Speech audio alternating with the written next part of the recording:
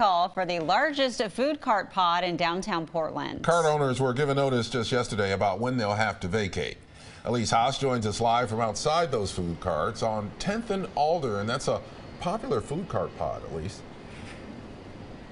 Yeah, it is, Ken. And so, a lot of folks are, of course, disappointed because this has become a familiar spot and a familiar site for a lot of folks here coming for lunch, coming for dinner here at Southwest 10th and Alder. But this whole block is going to look a lot different in the near future. So like you guys mentioned, these food carts recently received notice from City Center Parking that they are going to have to pack up and get out of here by the end of this month. And so with that notice as well, there's not going to be any food carts here or for parking as well. And so the owners right now say that they just don't know what they're going to do when it's time to pack up and leave.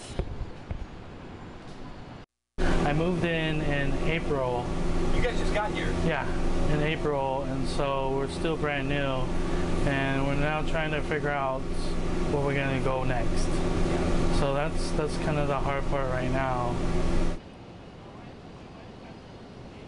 And so this food cart pod is going to be wiped out for a high-rise Marriott hotel called the Moxie. So in the coming months, you will end up seeing a lot of construction here in downtown Portland. In the meantime, we'll just have to wait and see if these food carts will be able to find a new home.